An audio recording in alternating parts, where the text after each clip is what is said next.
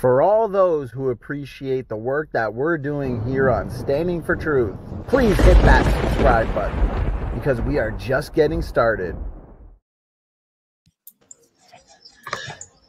All right, looks like we are live for an exciting one tonight, guys. I promise you. Thank you for the patience. Good to see a lot of people in the chat. We got a good mix of our evolutionist friends and our creationist friends. So this is going to be a lot of fun. Mitchell, thank you so much for the super sticker. We've already got super stickers and super chats coming in. Thank you so much, guys. Mitchell, Doki Doki Bible Club. And yeah, guys, this one is going to be exciting. We've already got 50 people in the chat. David, I think you bring the numbers, or maybe it's Neff. Maybe Neff being moderator brings the numbers too. So thank you both for being here. The film free for moderating, David Neff for doing this debate, and both of you gentlemen are on mute. So before you speak, just make sure you unmute yourself. And yep. Well, thank you very much, Standing for Truth, for doing this debate. This is kind of a last-minute thing. I know you emailed me late last night saying, hey, you want to do a debate last night? And you emailed me just as I was about to go to bed.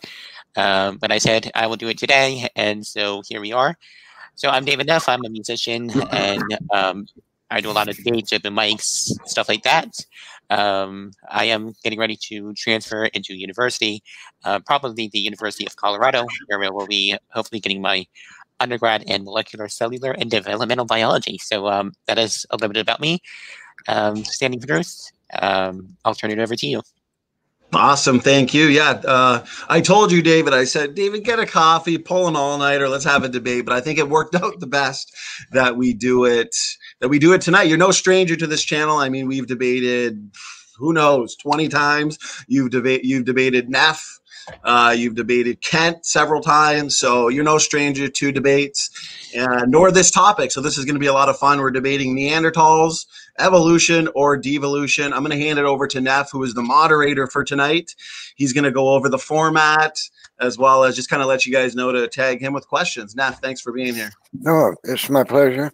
So the debate is Neanderthals, evolution, or devolution. In one corner, we have the famous Standing for Truth. In the other corner, we have the famous David P. Neff. And we're going to go at it.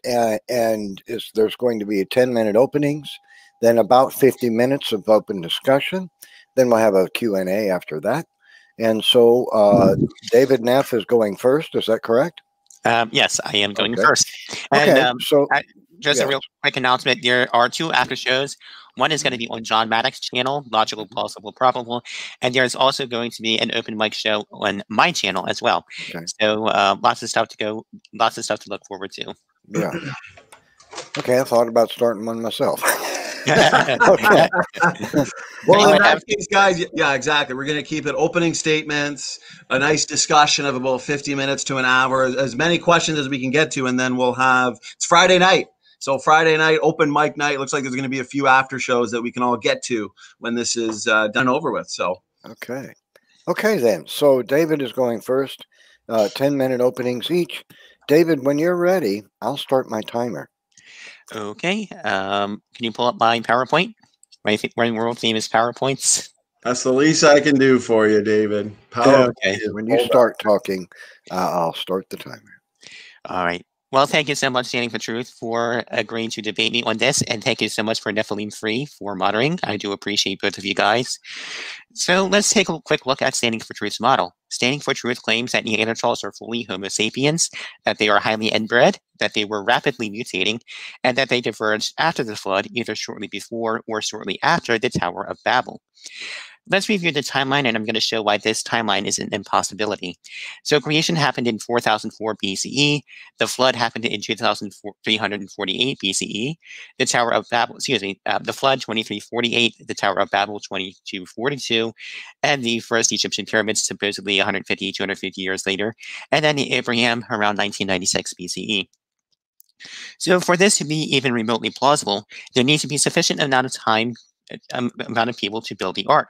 Who's making the tools, the material, the flock, the food, clothing, and all of this after a global flood supposedly wiping everything out. And then I mentioned all of this was supposed to happen during a global ice age. So let's look at some of the population mechanics issues with just populating the world. So at Babel, this is from Answers in Genesis. Babel Answers in Genesis estimates that just 400 people would be alive at the time of Babel, and this is 50 times the original starting population of 8, and only in about 100 years. Another article, Answers in Genesis, tries to double the population every 150 years in order to get to the present day population. If this was the case, then there would have been less than 16 people at the time of Babel. So what the problem here, of course, AIG starts with the conclusion, then extrapolates backwards to find the answer. And yet, in even another article, Answers in Genesis doubles the population every 15 years in order to get enough people to build the pyramids. So, but of course, if this number was accurate, then there will be far more people alive than there are today. And his debate with Walker, Standing for Truth, admitted that there would be only 1,000 to 2,000 people alive at the time of Babel. So let's get into the waiting time problem. There needs to be sufficient time for the population to rebound, and the time needed for the populations to migrate, the time needed from Neanderthals and all the other human species to appear, and the time needed to build the cities, and all the extant biodiversity needs to be here in less than 500 years after the flood. Now, let's talk about hypermutating. Hypothesis: Neanderthals were highly inbred and hypermutating. This leads to testable predictions. Genetic data should show evidence of hypermutations, and it should also show that populations that are highly inbred should mutate faster. And we have other populations today that are highly inbred. Of course, none of these predictions have come true. Inbred populations do not hypermutate. It is literally impossible. Neanderthals had low genetic diversity, and hypermutating populations would actually show more genetic diversity. So that is a direct contradiction to Standing for Truth's claim. Next, let's look at de-evolution. De-evolution simply does not exist. It simply cannot happen. De-evolution literally means reverting back to your ancestral state. So basically, de-evolution would be humans going back to a unicellular organism. Degrading genomes, genetic entropy, air catastrophe, etc., all of that is not de-evolution. So let's look at what the evidence actually shows. The evidence shows that humans and Neanderthals diverged about 550,000 years ago, that Neanderthals lived between 400,000 and 40,000 years ago, that they were morphologically distinct, and that they were genetically distinct from humans. Their Y DNA is genetically distinct. There is no evidence of Neanderthal mtDNA lineage in humans, no evidence of human DNA in Neanderthals, and phylogenetics reveals that Neanderthals nest outside the human clade. Standing for Truth might recognize this image from his debate with Walker.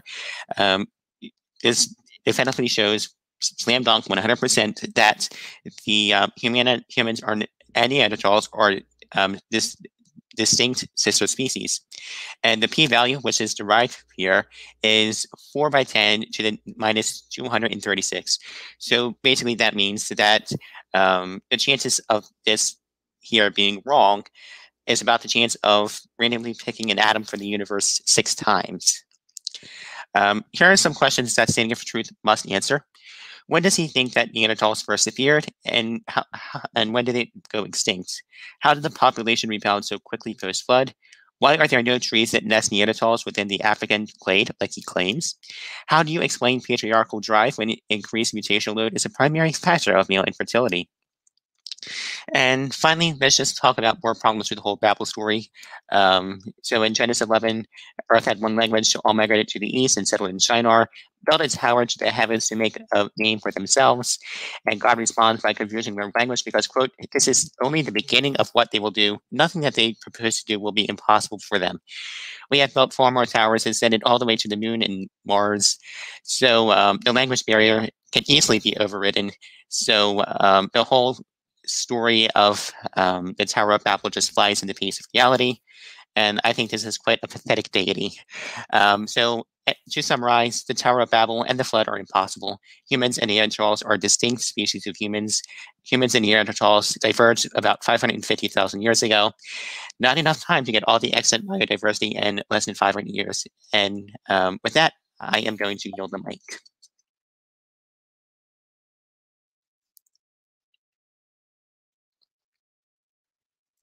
Okay, so thank you, David. How did I do in time? You're actually 2.5 minutes short, so we'll give. I mean, that's just your loss. You can give them to me if you want. So, all right, it's Standing for Truth's turn to have an opening statement. Whenever you start, we'll give him up to 10 minutes since you gave up your time. I don't know what else to do with it. 10 minutes when you begin. Standing for Truth. All righty, real quick before you start my timer, let me just share screen here. Thank you for the opening, David. I think I can answer every single one of your questions. I won't be able to in this 10 minutes, so I'll give a brief opening, and when we go into the discussion portion, we can address those questions. So you can start my timer now, and let's get into it. So debate, Neanderthals, descendants of Adam and Eve, evolution versus devolution. Let me know you guys can see the screen, and we will go from here. Okay, so modern scientific data tells us in every way that Neanderthals are fully human. Back 100 years ago, they asserted Neanderthals were some half ape, half man, brutish type creature. And now we know they were highly intelligent and sophisticated, not predicted by the evolutionary community. Look at the change since 1856 and 2015. It's astounding. They were highly inventive and had a diverse diet. One thing very important to note is they ate tuna fish, which was actually an open water fish. Neanderthals literally had boats. Purposeful navigation is what this is, guys. What animal other than humans make boats and navigate the open seas? This requires high levels of intelligence. They even got to some of the islands in the Mediterranean that were never connected to the mainland. We know they buried their dead. They had music. They were into cosmetics. I mean, the list goes on and on and on. And I've had previous debates on this subject. So for more detail on that, check out those debates. So the evidence suggests, guys, that they were human beings made in the image of God. And worst of all for the evolutionists, though, we have their genes. The evolutionists I debate on this specific topic typically want to just wave away all this data, implying that this is not and has not been a problem for their evolutionary fairy tale. But as I pointed out in previous debates and received no rebuttal, the evolutionists did not predict this about the Neanderthals. That's the important point to consider. Okay, they just have to accept the data now. Except that once again, evolutionists did not predict the data that we have. This has all been rather surprising, when in fact it is biblical creationists that have predicted Neanderthals as being fully human, made in the image of God. And who said biblical creationists don't make testable predictions? Neanderthals painted in caves, made musical instruments, had the capabilities to control fire. They performed ceremonial burials. They even pointed the head toward the rising sun. They hunted the landscape for odd materials where they would grind them up and use them for makeup and cosmetics. Neanderthals also have the same FOXP2 gene that gives modern humans the ability to speak. They discovered that some Neanderthals carried similar versions of skin pigment genes that cause light skin and red hair, then green eyes and freckles when they occur in people of European descent. Now, I want to point out the obvious. The fact that the genetic evidence tells us that Neanderthals interbred with the direct ancestors of modern people. If we look to the biological species concept, then we are by definition the same species, just as predicted. It appears that people outside of Africa carry 3 to 4% Neanderthal DNA. Everything about Neanderthals, including their genetics, tells us they were in every way fully human and descended ultimately from Adam and Eve. Now, I want for a moment to look at the bigger picture here, okay? This comes to the bigger question behind the topic of the debate. Are we looking at evolution or devolution? This ultimately comes down to genetic degeneration, okay? Are we evolving or are we devolving? Does David believe humans are getting better genetically? I want to point out something very important to why our genome is degrading much more rapidly than we've ever imagined. The genome is both polyfunctional and polyconstrained. We know that the genome has multiple overlapping codes and overlapping messages. What's actually happening on the molecular level is science fiction. Okay, try to picture a chapter in a book and hidden or embedded within that chapter. Okay, in addition to the obvious meanings in the chapter are other meanings, additional meanings. Even in the same sentences, there may be several other messages embedded. We write books, but we do not write books that can be read both forwards and backwards. DNA can actually do this. This is data compression, guys, on the most sophisticated level. Let's talk about genetic degeneration.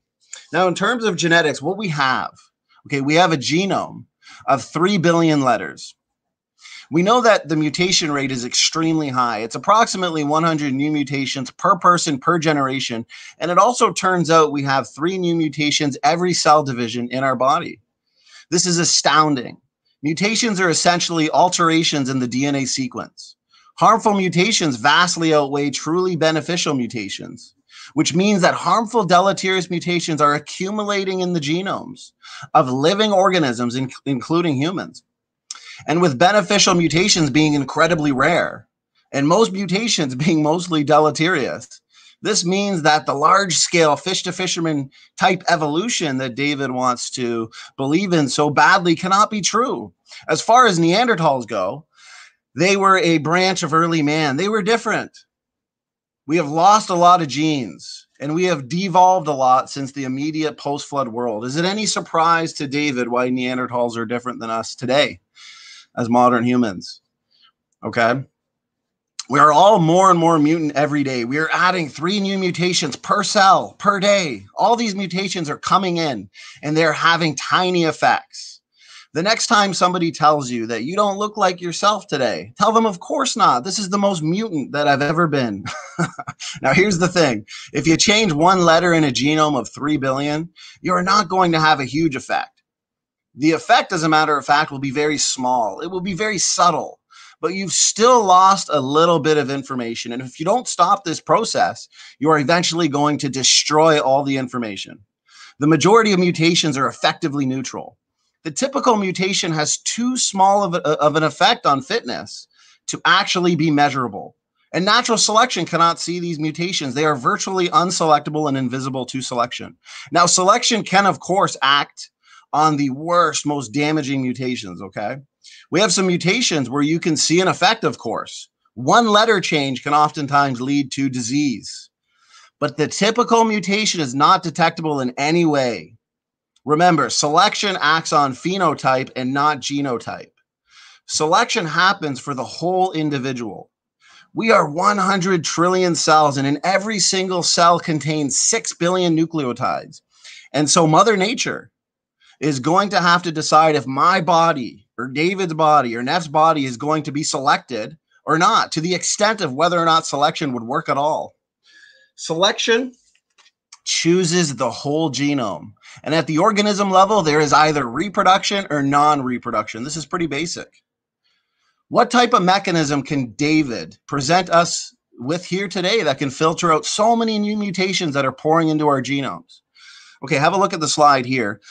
There's something called patriarchal drive that is going to be very important to this debate and this topic. What happens when very old people have children? What are the effects of biblical patriarchs having children at very old ages in the post-flood population that would have been very small? As David correctly pointed out, this would have been a small population. We accumulate more and more mutations throughout our lifetimes, meaning the older the father is, the more mutations he will pass on, theoretically. Neff, how much more time do I have, brother? You have 1 minute and 30 seconds. Perfect, thank you. Now, this is a problem, though, okay, guys? This is a problem for phylogenetic trees. When we look at family trees of people around the globe, okay, here's a family tree here on the Y chromosome. When you look at these family trees, these trees have a certain amount of mutations, which we can actually count. Now, overall, whether you look at a human Y chromosome tree or a mitochondrial DNA tree, we see very few mutations overall, showing us that we all descend from a recent Y chromosome ancestor and a recent mitochondrial DNA ancestor. The pattern is exactly what we would expect as a biblical creationist. How does David deal with this? But when it comes to the branches, this is important, okay?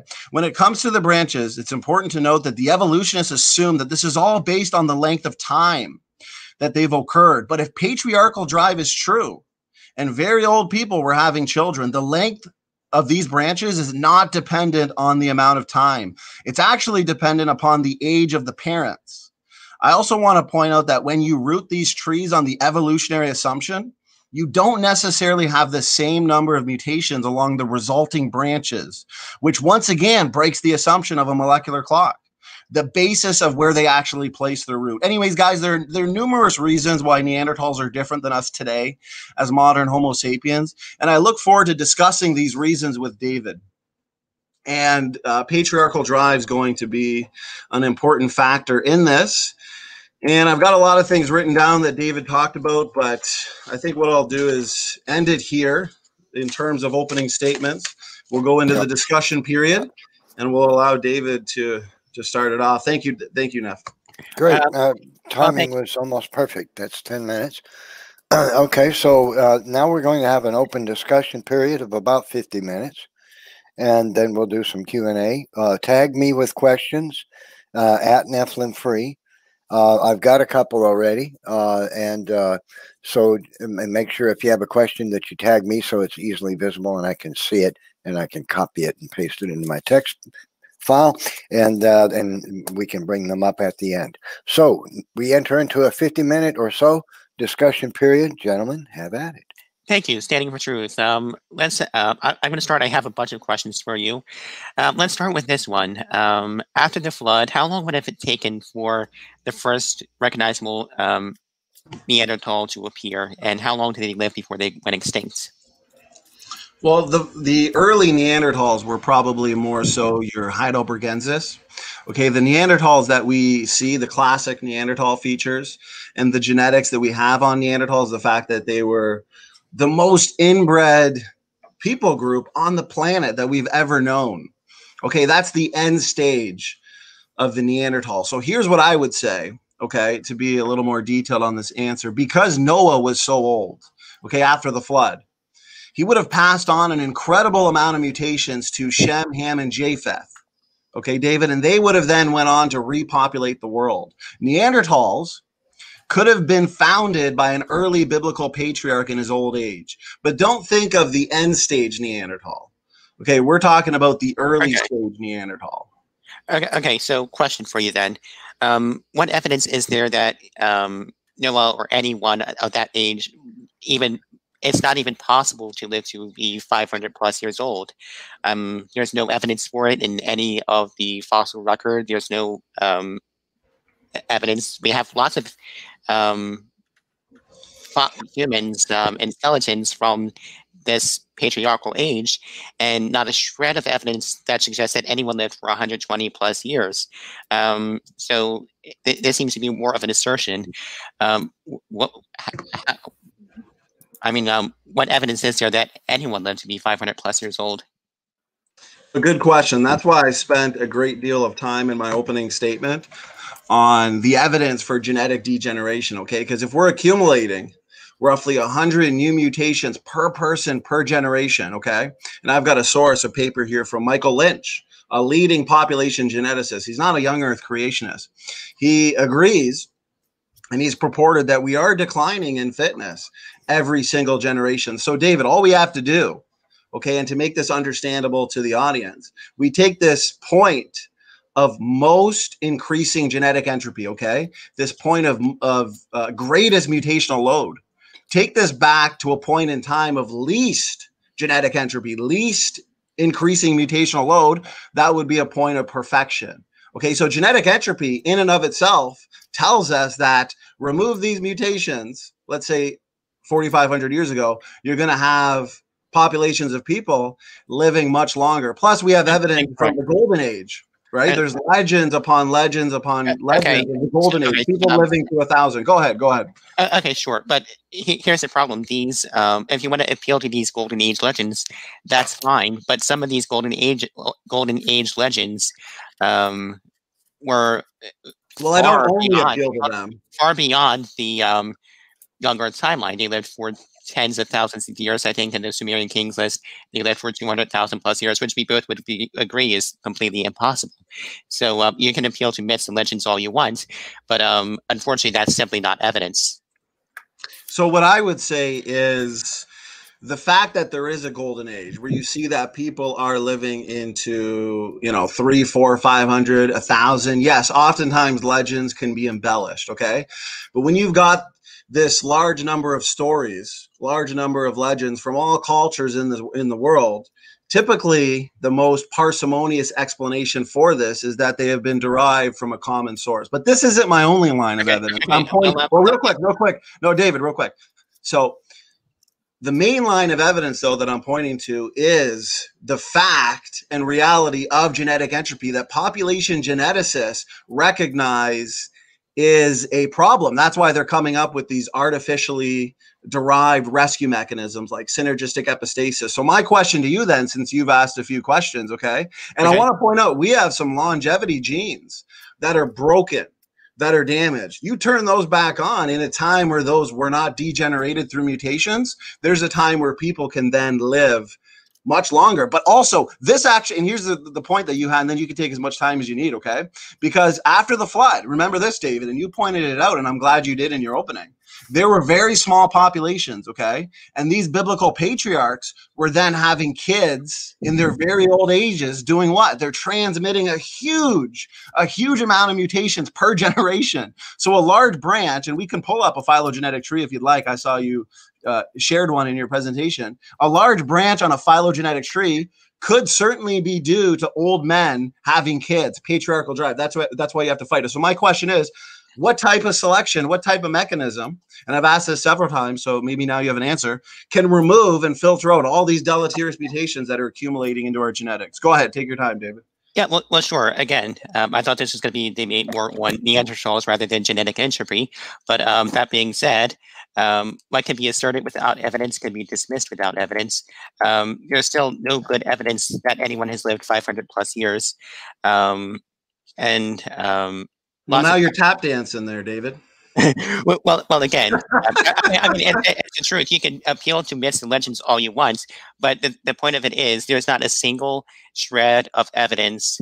I just gave you a number of lines of evidence. Let's see if you can reiterate some of the lines of evidence I've just presented. I didn't just provide you evidence from legends in the golden age. I've told you specifically, we can go through a number of genes that are involved in longevity that are broken down, and therefore if you go to a point in time where they are not broken down due to mutation, then logically this would be a time where people are living to longer ages. But here's the thing, you have to deal with genetic entropy. It's directly correlated to the Neanderthals and patriarchal drive. That's why you have to address it. You said there's no evidence for it. I've got quotes from Kimura. I've got quotes from Michael Lynch who say that we're accumulating 100 new mutations per person per generation. And the more functional the genome is, the more rapidly our genome is declining. And we know there's at least evidence for 60 to 80% genome-wide functionality. So take your time. I don't want you tap dancing the question. What type of selection or what type of mechanism can filter out all of these mutations that are essentially unselectable, David? Again, natural selection does just as fine of a job. I mean, but again, let's get back on the original topic of Neanderthals. Well, this is the topic because you wanted to talk about longevity. What do population geneticists mean then when they talk about effectively neutral mutations? Because if you want, I can screen share a bunch of quotes. I've got one here from Michael Lynch, who talks about these mutations that are so subtle to fitness that selection can't see them, and therefore they are only subject to genetic drift. They're not being removed by selection. Selection can only see the worst mutations, but the majority of mutations, David, are effectively neutral. They're so subtle to fitness. They're so subtle to genotype. Okay, like a single typographical error in a text, that selection can do nothing. Selection can do nothing to remove these mutations. Therefore, and I'm going to ask you again, I don't want you, you're doing a good job tap dancing here, David, but seriously, don't dodge the question. What type of mechanism? Obviously, we can't use selection because selection can't see them. So you can't just say selection as an answer. That's a non-answer. How do we remove these mutations? Go ahead. Okay, well, again, this debate is about Neanderthals, not genetic entropy. I would love to have a separate debate just talking about genetic entropy. And well, David, you're dodging. We've had. No, I'm not dodging the question. I'm trying to bring it back to the original topic, which is whether or not Neanderthals are distinct species. Right. So but I'm telling you that patriarchal drive solves this problem as to why they're different. Okay, Neanderthals are a branch of early man. Okay, they would have started off with more biodiversity. Okay, because they have different sets of biodiversity. They were different. We've lost a lot of genes. These early biblical patriarchs, they were living into, let's say, 300-400 years old. They would have passed on more mutations. Therefore, if Neanderthals were founded by an early biblical patriarch, they would have already started off with a whole bunch of mutations and a different set of biodiversity. You're trying to say that genetic entropy isn't part of this debate, when in fact it is the debate. Because you're denying the fact that we're accumulating mutations. So that's why you really need to address the bigger picture. David, if you want to say you don't have an answer and you want to reconvene on another day on that specific question, then fine. But I don't want you tap dancing and saying that it's not part of the topic of tonight. So go ahead, David, either answer the question or say you don't have an answer, and then we can move on. Okay, sure. So again, it's not that I don't have an answer. It's that I would rather talk about the larger issue, which is phylogeny and Neanderthals and the topic at hand. And Sandy, let me see if I understand the issue of patriarchal drive real quick. Can I try and steel man your argument real quick? Yes. Yes. Real quick. Pause. Okay. Because I have to point out to the audience that you are dodging and you are tap dancing the issue, because patriarchal drive would suggest that the early biblical patriarchs would have lived much longer. And that's directly correlated with genetic entropy, because in the Bible, we see it recorded, an exponential decay curve, perfectly consistent with the biological decay curve that we see due to mutation accumulation. So you can't say that it's not the topic of the debate when it's directly related to the topic of the debate. That's why it's an important issue. And so, yes, you could steel man it, but you still have to address the bigger picture. So yeah, go ahead. The issue here, steel manning, what I understand is saying is that these patriarchs were living to be 500, 600 plus years old, and they were having children in an old age, which explains why their children were had higher rates of harmful mutation. Is that a proper understanding? Well, for one, I'd have to ask you this question. How do we explain the origin of genetic diversity? I don't understand the question. Well, for example, evolutionists would say that the origin of all DNA differences and DNA diversity is a result of mutations over time. We would not hold to that view. Our starting point, as you know, is created heterozygosity. Okay, so Adam and Eve at creation, as well as the biblical kinds, they would have been front-loaded with all of these DNA differences. So by the time of the flood, and by the time that the Neanderthals were founded, let's say by an early biblical patriarch, they would not have had as many mutations that are deleterious accumulated that you would say according to your model. Does that make sense, right? Because we have different starting points on the origin of genetic diversity.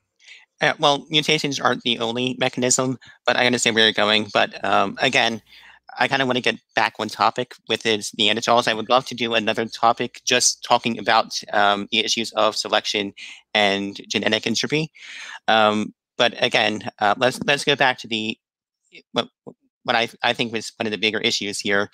So how did the population? You said in your debate with Walker that there would have been about 1 in 2,000 people alive at the time of Babel. Correct? There would have been, it would have been a smaller population, yes, of course, because we would have been repopulated by 8, right? Noah's 3 sons, Shem, Ham, and Japheth, and their wives. But there would have been rapid and exponential population growth. But by the time of the Tower of Babel, yes, it would have been, it wouldn't have been a large population as we would have today, of course. So, all right. So you have, would you agree with the overall Ancestor Genesis timeline where they had the Tower of Babel about 100 years or so after the flood? How many years after the flood?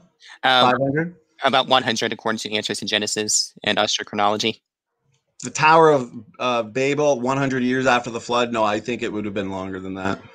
Okay, so you would said probably give me a number or so.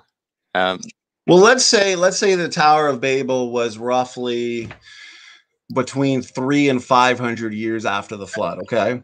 Now, based on the fact that the biblical model would say rapid and exponential growth from that starting point of 8, combine that with patriarchal drive, where you've got all of these mutations pouring in from generation to generation. Okay.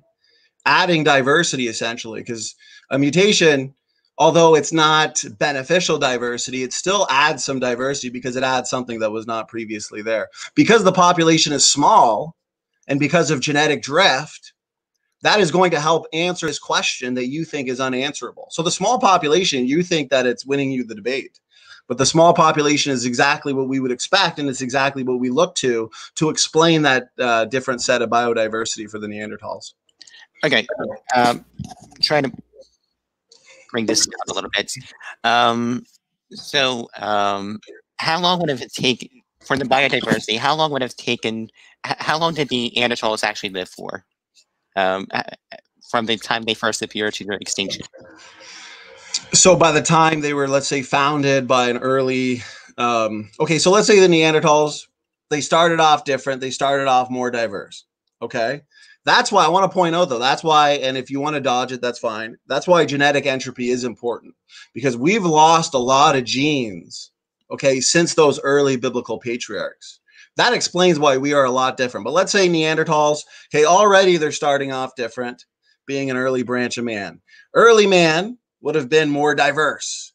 And now the evidence suggests, okay, and when we looked at patriarchal drive, the evidence suggests that they would have picked up a ton of mutations over time for a number of reasons, including the fact that they are the most inbred population. And the Neanderthal, the classic Neanderthal that we know today, the genetics that we have that suggests they're highly, highly inbred and on the verge of extinction, that was the end stage of the Neanderthal.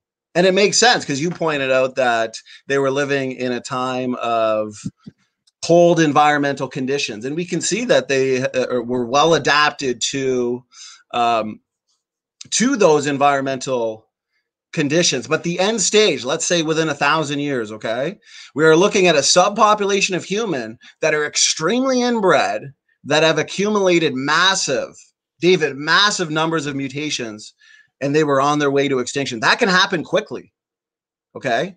Because, and go ahead, take as much time as you need. I'm going to screen share a couple studies that I have of highly inbred populations going extinct quickly due to massive mutation accumulation. I mean, it doesn't take long, David. Are you trying to say that the time frame is not suitable for their extinction or assimilation with modern Homo sapiens? Go ahead. I know I talked a lot there, so take your time as I do this. And that's one of the problems I'm having here.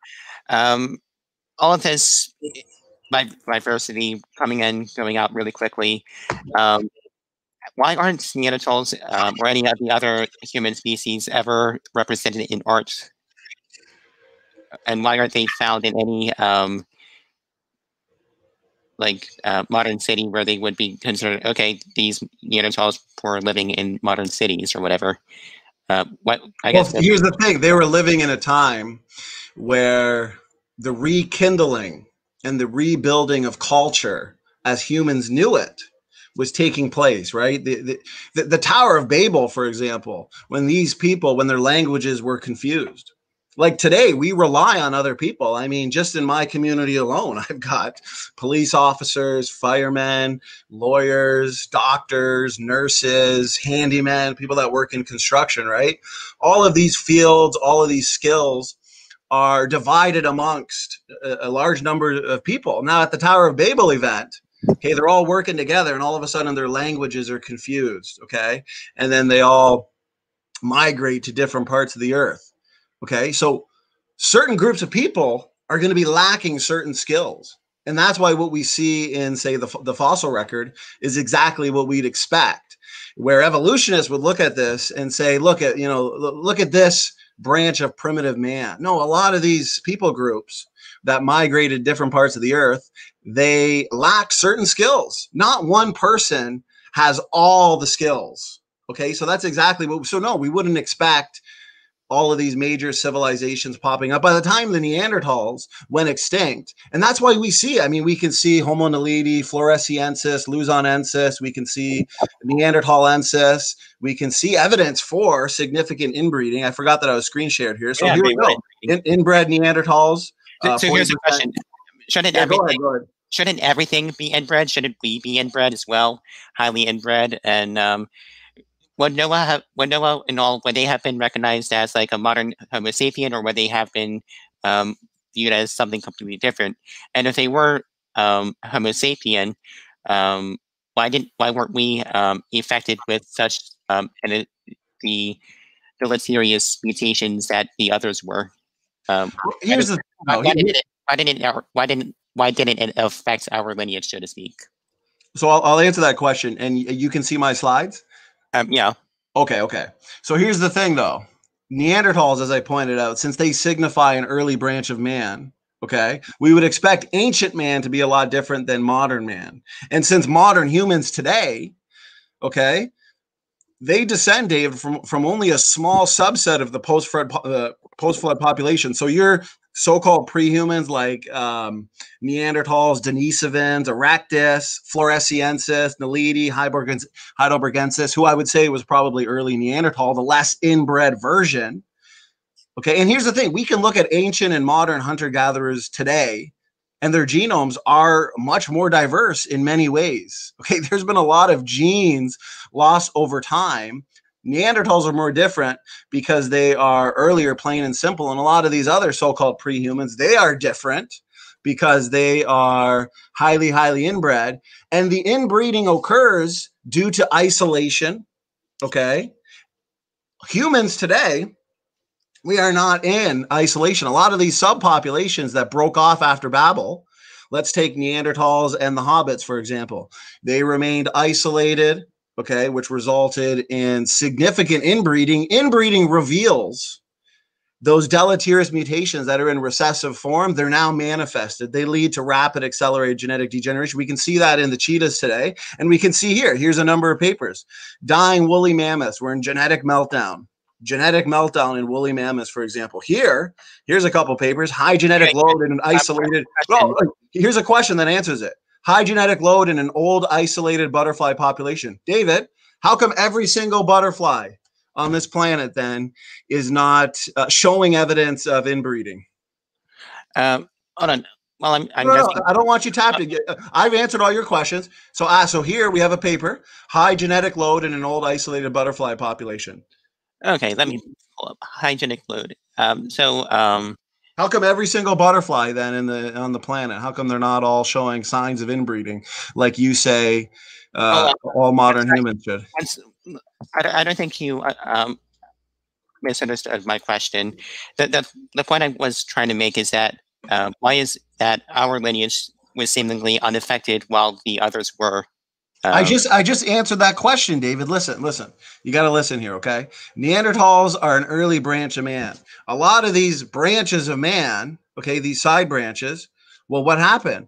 They went into conditions, either post-Babel or pre-Babel, where they remained isolated. And thus, as a result, what occurred was inbreeding and the rapid accumulation of deleterious mutations. Okay. The reason why, are you asking how come we're not in the same type of genetic decline as these side branches? Us No, today, modern Homo sapien? what I'm asking is, like, with all these Neanderthals and all Homo erectus, Homo floresiensis, all these that we would recognize almost as a completely distinct species with the morphological distinction. Why is it that that's what I'm asking, why our lineage was unaffected by that and why we pretty much stayed the same Well, I morphological? wouldn't say we're definitely not unaffected by mutation accumulation, right? That's why we can see a massive, massive genetic load that puts a shelf lives on our genomes, and not just ours, other mammals too. There's been studies that show that the majority of mammals have a similar mutation rate. My point is modern Homo sapiens today, we did not go into a condition like the Neanderthals where we remained isolated, highly inbred. I mean, you do realize that Neanderthals are the most of course inbred population that we've ever seen. I mean, Neanderthals, when you sequence their genomes, they've got these massive stretches of identical letters, okay, which indicates a ton of inbreeding. But here's the thing, this was population wide, okay? And yeah, Neanderthals changed over time. We're looking at the end stage of the Neanderthals. But that's why patriarchal drive is so important, because the question is, it sounds like your biggest problem is the fact that we're looking at Neanderthals who exhibit a different set of biodiversity compared to Homo sapiens, right? And I know Dr. Dan explains it like this. He says what we do is we characterize and then quantify those differences, and that essentially puts the Neanderthals as what? A sister group, as you showed and went over in your opening presentation, as compared to the same species as Homo sapiens. Is that more or less representing your argument correctly? So I guess what I'm arguing here is that the genetic evidence that we shows is that the genetic evidence, when we map out the more phylogenetics, the Neanderthals are clearly in a distinct clade by themselves, apart from Homo sapien, and that's what I shared in one of my slides. And after this, I do want to. I want to show you. I want to show you this phylogeny real quick. So here's a basic example. We've got Homo sapiens, but we've got a lot of side branches, either pre-Babel or post-Babel. Can you see my screen? Yes. Naledi, Hobbit, right? Floresiensis, Denisovans. So these are all extinct. They're side branches, and they went into conditions that resulted in inbreeding and rapid genetic degeneration. But here's living humans today. This is us today. We are not going to be similar. Well, we will be similar in a way, but we're not going to be identical to your side branches, your hobbits, Naledi, Denisovans, Neanderthalensis, Erectus. I'd put Luzonensis in there. I mean, that just seems basic. And here's the thing, this happens. This happens. We have isolated populations of butterflies. This is significant when it comes to genetic entropy, and I'll tell you why.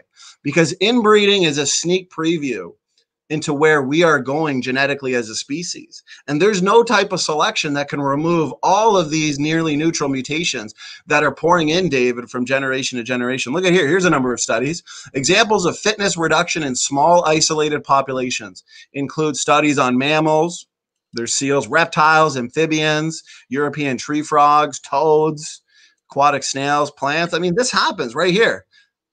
The woolly mammoths, they went into a state of genetic meltdown due to, look, mammoth had an excess of what looked like bad mutations. So here's the thing. Are you not accepting the answer as to why Neanderthals are different? Because if so, in your opinion, steel man my position, what would make Neanderthals different then? Pretend to be me, and what answer are you looking for then? Because the answer I'm providing you in the fact that they were different because they were early man, they would have started off different. Hypermutation and patriarchal drive explains exactly why they are different, phylogenetically speaking. So go ahead.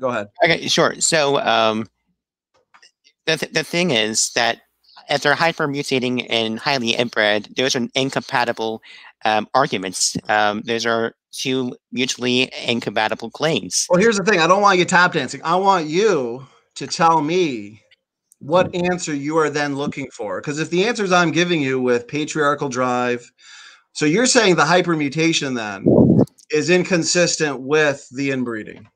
Correct. And the reason why I say this is because if they were hyper mutating, they would be more genetically, they would have more genetic diversity, but they would have very little genetic diversity. We have their genome. It's a reliable genome. Even Nathaniel Jeanson and others claim that, yes, this is reliable genetic data. And the thing is, there is no evidence of hypermutations in the genome. Okay, so let me ask you this question then. Based on patriarchal drive, based on hypermutation, right? They're picking up a lot of mutations over time. We know that they're the most inbred population on the planet. So we can see a phylogenetic tree, okay? So we would see longer branches when it comes to the fossil sequences of Neanderthals. If that were the case, you're saying there's no evidence, I understand that, but I need to know what answer you guys are looking for. Because I feel like the answer I gave can actually answer this question perfectly, solve this phylogenetic problem. If there were evidence for that, patriarchal drive combined with hypermutation over time due to the, let's say, due to the inbreeding nature. And here's the thing, I want to point this out too. If Neanderthals were founded by an early biblical patriarch who was closer to the flood and essentially closer to the creation event, they would have had more superior genetics, which means going into the post-flood world, the post-flood environmental conditions that were harsh and negative as compared to the conditions pre-flood, that would have been detrimental on their genetics. It would be like somebody who lives a life free of fast food, free of junk food, okay? And all of a sudden they go on a, like that movie Super Size Me, you know, all of a sudden they start eating McDonald's, breakfast, lunch, and dinner. They're going to decline in their health quickly. And that's how a lot of these early post-flood populations were, is they decline rapidly because their more superior genetics couldn't handle those conditions. So go ahead. Would this at least answer your question if there were evidence? Okay, hold on. Let me. I forgot what I was just about to say. So here's the problem. When we have a harsh flood, post-flood world, we have Noah and others living hundreds and hundreds of years in these harsh environments. The probability that's happening is, of course, 0, since people don't live to be, the oldest confirmed person was 120. But again, right after the flood. Yeah, but David, I'm just asking you a simple question. If there were evidence for the patriarchal drive and the hypermutation, would that answer your question regarding the phylogenetics and the fact that Neanderthals exhibit different sets of biodiversity? Because I need to know what you're looking for. Well, no, because again, the reason why it doesn't is because they were highly inbred, ergo they were not hypermutating. But I'm saying hypothetically, if the hypermutation were a thing and the patriarchal drive were a thing and they were an early branch of man, they started up, would that answer the question to you? And then we'll go into the details and see if that's the case. But I need to know if that will answer the question for you, phylogenetically speaking. No, it wouldn't. Okay. It would still be nested within the Homo sapien clade. That being said, the way the phylogenetics look that way because of these reasons. This is why they are different. David, they would have started off different. We have lost a ton of genes. We've devolved since early man. And you don't want to answer the question of mutation accumulation that all population geneticists recognize, because genetic entropy takes us back to a point in time where we would have had these early biblical patriarchs who are living longer lives because they have less mutation accumulation. So that's the bigger picture, and you don't want to answer the question. Can you share my screen real quick? Just one sec. Here we go. So, simple question. Share my screen. When we do the phylogenetics and when we do the DNA analysis, would you agree that this is what we see? Does this map look right? Basically, what I'm asking. You're going to have to zoom in. So that, well, I've already represented the position correctly in the fact that The Neanderthals exhibit a different set of biodiversity compared to modern humans. So therefore, when you characterize and quantify those differences, and you look at a phylogenetic tree and you look at genetic markers that are, say, in Homo sapiens and not found in Neanderthals and vice versa, then that would indicate on a phylogenetic tree that Neanderthals and Homo sapiens belong to separate clades. So yeah, that's what it would look like on a phylogenetic tree. But here's the thing. So basically, you're saying you agree that it looks like phylogenetically that they look different. Basically, is that what you're arguing? Here's the thing, though. Here's the thing. I am telling you why that is the case because of the history of early man being so chaotic with everything that occurred in the post-flood world. And that's why biblical patriarchal drive, okay, these really old early biblical patriarchs having kids, passing on a ton of new mutations, Neanderthals starting different. Would you expect them to fall within, for example, all modern humans today, like Africans, modern Homo sapiens? They're going to fit differently on a phylogenetic tree than if you were to bring in Neanderthals, who are a branch of early man. They would have started off different. We've lost a lot of genes and diversity since then. They would still nest well within the Homo sapien clade. Though the problem here, problem being here is that when we actually sequence the DNA, when we actually look at it, let me find my place real quick, we find that their Y DNA is incredibly different. So let me pull up my screen real quick. Sorry. Let me share my screen. Share my screen real quick. And but Dave, I do want to ask you a question that as you're sharing, okay, I see it pop up. My question is, after so many discussions on mutation accumulation, how come what would be your best answer as to how to remove all of these mutations?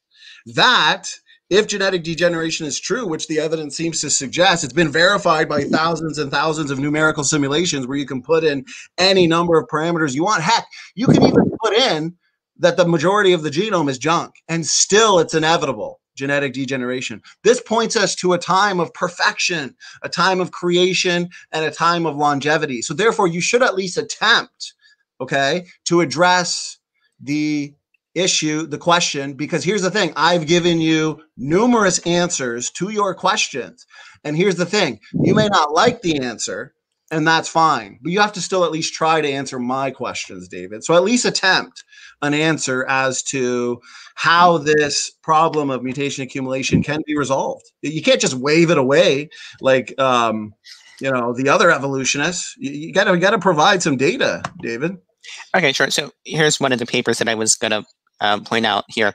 So when we actually look at the genetic data, is that the Y DNA is very much distinct. We'll start from here. Hold on one second. We estimate that the time to the most recent common ancestor of the Neanderthal and modern human Y chromosome is about 588,000 years. And this estimate suggests that the Y chromosome divergent mirrors the population divergent. And the fact is, the Y DNA that we describe has never been observed in modern humans. Excuse me, that is not what I want to share next. I'm sorry. And when we do the mitochondrial most recent common ancestor between the humans and Neanderthals, it shows that their most recent common ancestor was hundreds of thousands of years ago, well past the younger timeline would allow.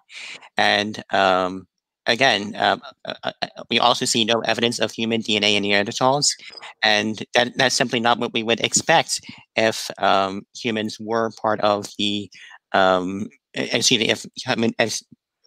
Neanderthals simply were.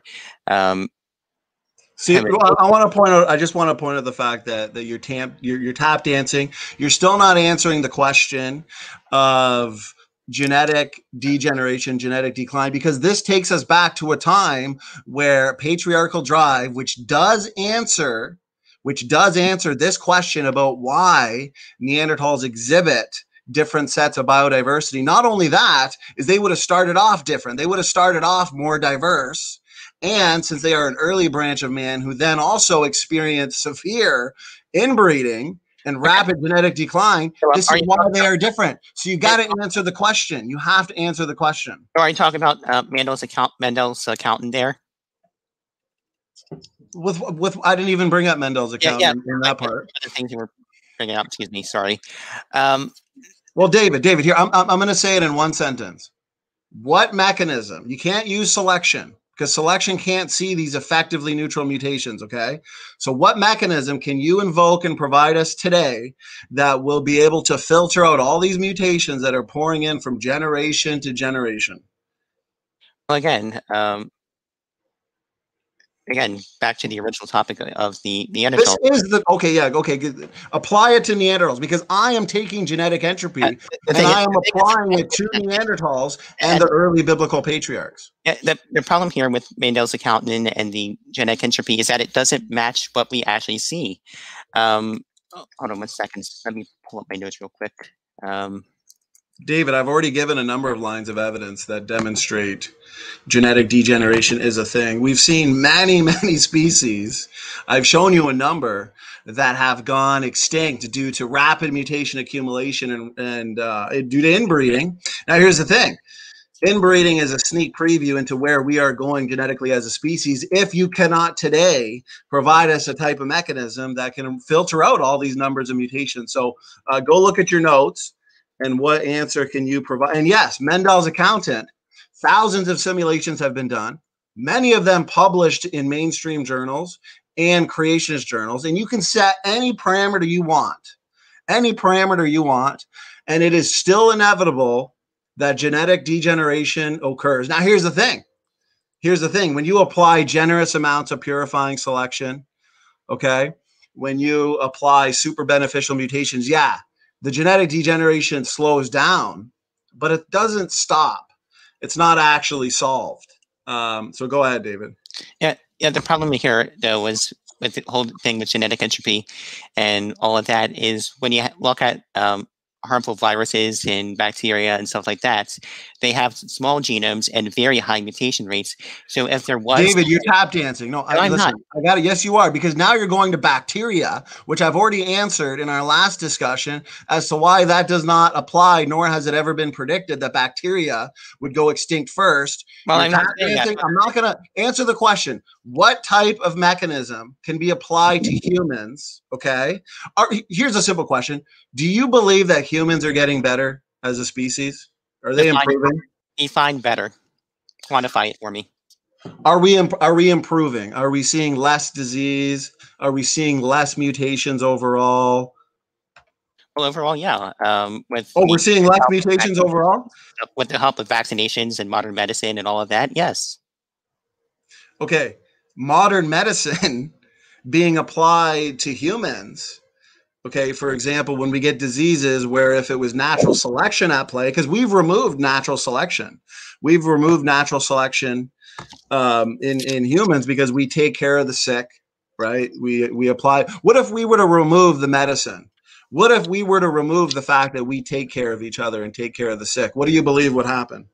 Well, of course, there would be a lot more deaths, and that's one of the selections in humans is that we do take care of the dead, and that we, take care of the sick, and that we do take care of each other. If you're asking for what type of selection happens in humans, well, yeah, modern medicine and the ability to help each other and sustain each other, yeah, that is one of the mechanisms. But what if we were to remove those factors? Well, yeah, if we remove those factors, then there will be a lot more deaths due to viruses and sicknesses, and that's the great thing about vaccinations is that it has wiped out many of the diseases that. So you're missing the point. You're missing the point. So in the wild, okay, because I've got a paper here that I can screen share where nearly all mammals have a similar mutation rate. Okay, so every mammal, including humans, are accumulating more and more mutations. For example, David, you and I, we have 100 more mutations than our parents. We have 200 more mutations than our grandparents, and so on and so forth. So here's the thing. Over time, we are accumulating more and more mutations. And even if we've got 8 billion people on the planet, let's just say you were to wipe out, okay, 4 billion of the worst mutants. Now, we're all multiply mutant. And remember, selection acts on phenotype, not genotype. So get rid of the 50% of the worst.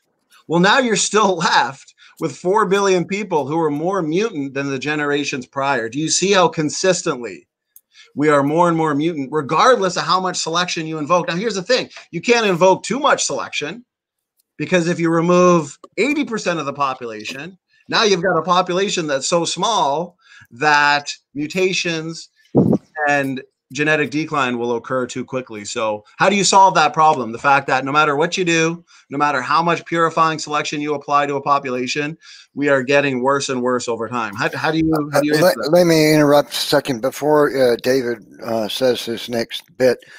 Just to remind you, we have 7 minutes left. Go ahead. Okay, sure. So I guess I'm going to try and get in as many questions, kind of go back with the issues of whole with genetic entropy and all that. Are you gonna answer that question though, and then I'll let you ask a question. And so I'll go with the issue of genetic entropy real quick. The point I was trying to make with bacteria, viruses, and other organisms is that even if we cannot apply the same thing mathematically, we should still be seeing them accumulating harmful mutations. One of the big things, of course, coronavirus, and we see headlines of this rapidly mutating, is, of course, the first thing we see as we are afraid. We see, okay, this virus is rapidly mutating.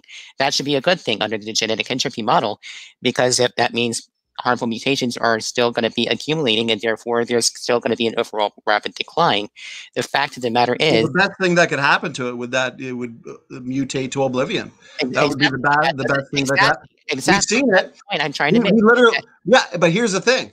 We've literally seen it with the H1N1 human version, okay, that virus. It went from a red hot pandemic to a whimper to an extinction event in 90 years. This is published in a mainstream journal where it was observed that there was an accumulation, a linear accumulation of mutations where codon bias declined consistently over time. That's not consistent with adaptive evolution that some people have tried to look to. Yeah, now that, there's been some critics, of course, criticizing that paper. But here's the thing. This is a paper published in a mainstream journal. So if you got a problem with it, then go write up your critique or go point out the problems with it and get it published. And you want to talk about bacteria. What's funny is genetic entropy has never predicted that bacteria would go extinct first. But guess what? Are you familiar with Lenski's experiment? Are you familiar with... Oh, go ahead, David. Go ahead. Genetic entropy is that genetic entropy has never been observed. And the thing of it is... I just gave you a case in viruses that has been observed. The thing is, even if we say that bacteria and viruses not predicted to go extinct first, okay, fine. The point that I'm trying to make is that they should still be accumulating harmful mutations, and that they should still... David, you just dodged everything that I said about the H1N1 human version. How do you explain the fact that it's been published in a mainstream journal, okay, that there was a linear accumulation of mutations that took this H1N1 human version, this virus, it took it from a red hot pandemic to a whimper to an extinction event in 90 years, observed in viruses? How do you explain the codon bias, the fact that it declined consistently over time? How do you explain that according to your model? Again, one of the big things being the vaccinations that we had. But the thing is here... what are you talking about, David? You're tap dancing all over the... Answer the question that I just provided you about the H1N1, the human version that went extinct due to genetic entropy. That's not evidence for you? You just said it doesn't happen in viruses. And I'm saying that, yeah, okay, with the new virus that we have, the best thing that could happen to it is that it would mutate to oblivion. So how do you... listen, I gotta hold you to the fire. How do you answer the fact that codon bias declined consistently over time, showing that the H1N1, the human version that is, went extinct due to genetic entropy? Okay, sure. Answer that question. Just stick on that question. Okay, sure. So I'll just respond real quick, quoting here from Dr. Dan. So the whole point of the paper was that the H1N1 fitness declined over time due to genetic entropy. Fitness for the viral genotypes in question was not directly measured. Correlates of the fitness were not directly measured. Fitness was evaluated based solely on two extremely poor proxies. Codon correlates with host and virulence. We can... relegate. Okay, David, I'm not just going to let you read word for word what Dan said. I want you to critically think. Okay, here's the fact. The virus started off more human in its codon usage, David, okay? And what it ended up, do you know, because you're just going to quote Dan blindly. Tell me, the virus started off more human in its codon usage. How did it end up? Not sure. It ended up more randomized. So read the paper with an open mind, okay? It became worse, David, at interacting with human DNA over time. And if it is using the wrong codons, that means it will be less efficient at replicating in human hosts, okay? This is a decline in functionality and matches exactly with genetic entropy. Don't quote, you could quote Dan, but I don't want you just reading some massive paragraph without even understanding it and addressing the key issue. So what I just said, answer that question. Give me an answer from the brain of David. If you don't have an answer, then just say you don't have an answer and we can reconvene. Okay. Well, again, codons simply do not interact with human DNA. As Dr. Gian just pointed out properly, codons don't interact with human DNA. But that being point, how much time is there left for this? 2 minutes. How many? 2 minutes. We could go 5 if you guys okay, want. Sure. So yeah, maybe give another 10. Wait, because I want to leave no stone unturned. And then I know you had a question about the inbreeding, the hypermutation. I do want to answer all your questions. But one thing that's hanging is bacteria. So how do you explain the fact that in the Lenski experiment, what we've observed is just that? Reductive evolution. Lenski's own data has revealed clear evidence of genetic degeneration. His populations of E. coli bacteria, they have shrunk in functional genome size. They have painted themselves into a corner. So how do you explain that? Incorrect. No, that is okay. But then give a rebuttal. Why is that incorrect? No, again, I kind of want to. How is that genetic entropy from your point, David? Reductive evolution. Okay, the fact that these beneficial mutations, okay, observed in Lenski's experiment, the fact that what we've observed is loss of function, loss of promoter, loss of genes, loss.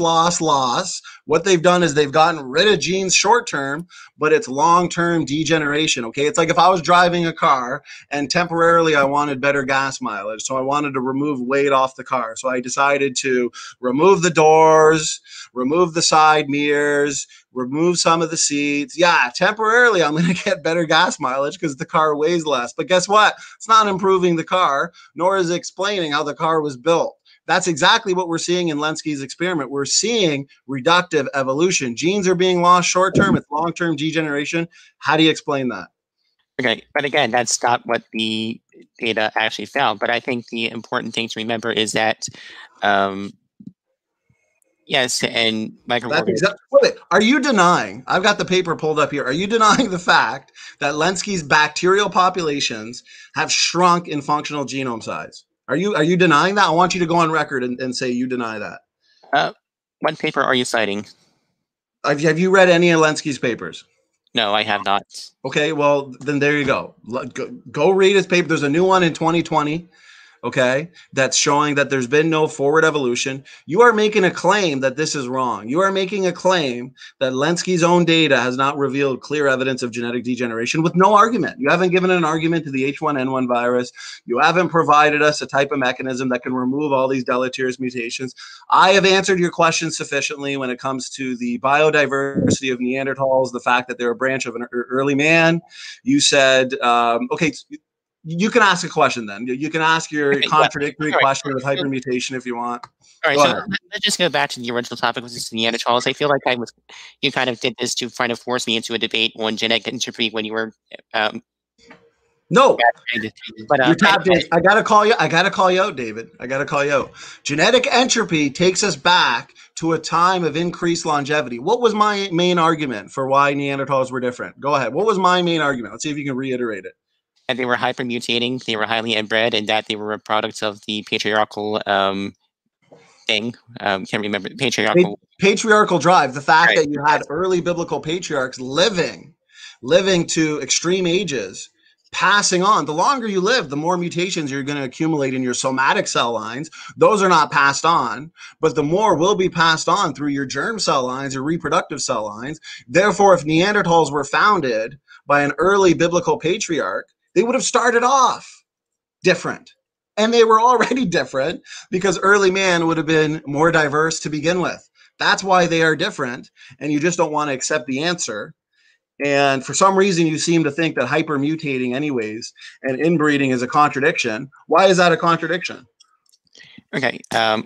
Well, because again, we have their genome hypermutating and highly inbred are two mutually incompatible statements. It's like saying up and down. It's literally, it's literally not even wrong. That's the problem. It's not even wrong. Okay, And I asked you this question before, and so I'm going to ask you it again. And what's good is this time you studied. Which genome compartment is larger, the nuclear DNA or the mitochondrial DNA? The nuclear DNA. Okay, therefore, what DNA compartment would be most influenced by hypermutation? Would it be the uniparentally inherited DNA or the biparentally inherited DNA? The biparental, I believe. No, hypermutation. I'm sorry, I'm misunderstanding the question. So the hypermutation, okay, let's go with the inbreeding, the reductions in heterozygosity and the increases in homozygosity. Okay. What DNA compartment would that have the largest effect on? I believe the Y DNA. I mean, I'm sorry, I need some more coffee, but again, well, here's the thing. No, I'll just give my rebuttal to this. So you're set instead of just cross-examining you on it. Okay, here's the thing. The answer to your question would be when it comes to, and then you give a rebuttal. You can have the last word on it, and then we'll go to closings. Okay. So it's not contradictory, and I'll tell you why. Okay. It's because the uniparentally inherited DNA, that's the non-recombining DNA, right? Hypermutation would have the largest effect on the mitochondrial DNA and the Y chromosome DNA, okay? When it comes to the biparentally DNA, which you answered it correctly, the nuclear DNA, it's larger, okay? The increase due to hypermutation, David, it'd be virtually undetectable. For one, created heterozygosity would apply. You don't want to argue against our model by assuming evolution. You know, you don't want to argue against evolutionary creation, of course. We don't assume the vast majority of nuclear DNA differences were the result of mutations over time. The Neanderthals would have still had millions and millions of created DNA differences. So this is what I'll say, and then you can give a rebuttal. The corresponding increase, okay, David, due to the hypermutation, would be practically invisible to detection because we know the nuclear DNA has high levels of homozygosity in the Neanderthals. You're right. They were highly inbred. They had reduced levels of heterozygosity, increased levels of homozygosity. So this inbreeding would have impacted the nuclear genome the most. Inbreeding and the resulted increases in homozygosity would have the biggest impact on the nuclear DNA. So here's the thing. It's not a contradiction. It's entirely plausible to have what? Biparentally inherited DNA, the nuclear DNA, be less diverse than modern humans, and uniparentally inherited DNA be more diverse. Go ahead. Well, Dr. Nathaniel Jeanson disagrees with you. I got to point out something. I actually talked to Dr. Nathaniel Jeanson about that, and he confirmed that the answer I just provided you was accurate. So why are you bearing false witness on him? He literally clarified that that was an accurate answer. I would love to hear 2 minutes, gentlemen. I would love to hear what Dr. Nathaniel Jeanson says about that. But anyway, well, you just said that he disagreed with that, but I actually had correspondence with him where him and I talked about exactly what I just said, and he said, "Yeah, that's correct. That's the case. He's got a PhD from Harvard. Does he not understand these topics? Do you think?" So your rebuttal. Your rebuttal, just for the audience, because it is a debate. And here's the thing: it's been cordial, it's been respectful, but it's also a debate, right? So we got to point out when we are wrong. We got to point out where questions might not have been answered. So everything I just said, your answer was Jensen disagrees with you. When I actually personally talked to Jensen about that, and he agreed with it. So you want to try again? I would love to hear. I would love to see the correspondence and love to hear what Dr. Daniel Jeanson said. And screenshot the quick page real quick. Actually, David, if you want to go, so what I'm going to do here, okay, because I want you to take as much time as you need. Because I wrote down a bunch of things that you said in your opening statement, and I feel like let me see here. Yep, I feel like I answered it all. I answered all your objections. So here's the thing. Take as much time as you need now. Take the last minute or so to address whatever you feel like was not addressed, and then go right into your closing. And how many minutes do we have for closing? Yeah, I feel yeah, go ahead. Take your time. Take your time. Just a couple closing remarks. After show on my channel tonight, I feel like this debate was more on genetic entropy than it was on Neanderthals. That being said, a lot of questions that I think we just didn't really have time to get into with the short hour and a half debate. Some of the questions that I would still want to have answered is the timescale, some of the dating methods, such as through thermoluminescence dating and other dating methods. We can talk about that maybe at a later time. Again, come on and hope everyone joins my after show or John's after show. Okay, gents, is that about to wrap it up?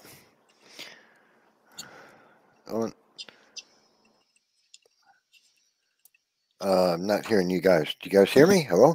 Yeah, I can hear you. Oh, okay. So is that about the wrapping up the open discussion period? And we can move on then, I suppose, to question and answer. Looks like Standing for Truth is muted. I guess he stepped away for a second. Something. Yeah, no, I'm here. I thought David was going to take his full. So I ran out to get a drink of water. So if that's all you have to say, I'll give my closing then. Yeah. So, okay, David, so did you have something to add, or are we going to go on ahead? Go on to the closing statements then? I guess you can go on. Okay, so closing statements. Since David started, David's closing statement comes first, then Standing for Truth. So, David, are you done with your closing? Did you want me to just go? I was pretty much just done. Everyone joined my after show. I feel like there was this debate was more about genetic entropy than it was Neanderthals. That's how I feel, at least. But anyway. Okay. Well, if that's all you got to say, then I will.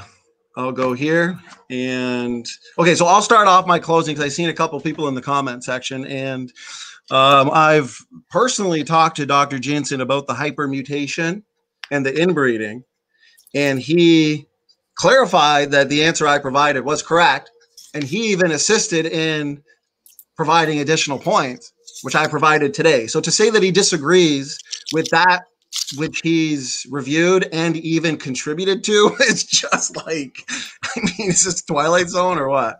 Anyway, so genetic entropy, okay, is directly correlated to Neanderthals. Because here's the question of the debate. Are we looking at devolution or evolution? Because my argument tonight in explaining the Neanderthals' different sets of biodiversity compared to Homo sapiens, okay, when we actually characterize and quantify those, I pointed to the fact that Neanderthals were an early branch of man. They could have been founded by an early biblical patriarch. And when you apply patriarchal drive, where they're living longer, okay, because guess what? Today, we are at a point of most mutation accumulation, most genetic entropy. Take that point in time all the way back to creation where we've got no mutations. That's a point of perfection, Adam and Eve. Take that back to a point right after the flood. We've still got people living 200, 300, 400 years. Can you guys, I'm hearing some background feedback. You guys can hear me? Yeah, we hear you. Keep going. Okay. So now here's the thing, David, we've had numerous discussions on genetic entropy, and David, just like the other evolutionists who battle against genetic entropy, they constantly say that it's not a problem, it's not real, they want to wave it away. But then when you get them into live discussion, they got no answer. You provide an evidence. Okay, but here's the thing. You can take a horse to water, but you can't force him to drink. So there's been a lot of genes that have been lost over time. And Neanderthals, I mean, they were different because they were earlier, and they were also subject to harsh environmental conditions that would have resulted in their genetic decline. Okay, and I want to point out a fact that every single argument against genetic entropy has been dealt with. And there's a new paper here where Sanford, Carter, and Paul Price demolish the critics, demolish them, okay? And this whole mutation count mechanism, which they're looking to now, okay? And David did not even really give an answer. But if he would have given an answer when it comes to natural selection, equilibrium, there's a couple of other responses too. I'd recommend reading through this. I've done a stream on it too. And you will see that no matter what, okay, no matter what, genetic degeneration occurs. And I like this quote here. The point of genetic entropy is that the least bad in one generation is actually a little more bad than in the generation before. That's why you can give them whatever they want. You can give them any amount of purifying selection, but it's still inevitable that selection, okay, and all these other numbers of factors, all they can do is slow down the genetic degeneration. All they can do is slow down genetic entropy, but it can't actually solve the problem. And I just wanted to go to Dr. Sanford's comments here. Here we go. And I'm going to end it with this. If an individual carries just one near neutral mutation, it might be very weakly selectable, but probably not, as environmental noise will override its tiny effect. So there will be little or no selection at all. If each individual has 10,000 near neutrals, selection has to try and select for or select against all 10,000 conflicting mutational fitness effects simultaneously. 10,000 independent mutational fitness effects, usually bad ones, vanishingly few good, will not just be pulling in different directions with each other, they will act as noise, blotting out the fitness effects of each other. Haldane makes it clear that only a few mutations can be effectively selected for simultaneously. Trying to select for too many mutations, and I talked about this during the debate, at once totally overwhelms any type of selection. Indeed, selection interference not only prevents selection for countless near neutrals, it even interferes with selection for the more impactful mutations that are also accumulating. I'm going to wrap it up here. What we see is devolution. We don't actually see forward evolution, and Neanderthals are far better explained in the biblical creation model for the large number of reasons that I provided today. And David's main objection that hypermutation and inbreeding are inconsistent and contradictory, I buried that argument at the end of the discussion, and there was no rebuttal. So that's all I got to say. Thank you so much, guys. We'll do a quick Q&A, maybe get to the super chat stuff. Real quick, we'll do some after shows. Before you go, before we get to Q&A, since you and Dr. Dan are both here, I know Dr. Dan has offered numerous times to debate you on genetic entropy. I was wondering if you guys were going to do that or not. David, we are doing a debate right now between you and I. If Dan and I are going to set up a debate in the future, we will correspond with each other, and I will make sure that there are some. We will debate on format and structure just to make sure that it's a debate where we're both putting forth our arguments, and Dan is not dodging, because we gotta prevent his dodging addiction. So that's my answer to that. Okay, we're going into the Q&A now. We've got quite a few questions here. So the first question comes from Redefined Living, and the question is for David Neff. Haldane's dilemma, and how do you respond to it? I'm not exactly sure what that is right off the top of my head. Haldane's dilemma. Okay, Haldane's dilemma related to the slightly deleterious effects of random mutation and how populations can be sustainable over a vast age of time. This is one of the earliest dilemmas in the history of genetics. Since you don't want to have a response to it, we'll give Standing for Truth a quick response, and then since the question was for you, you can give one. If you don't have a response, we'll go to the next question. Standing for Truth, quick comment about Haldane's dilemma, or no?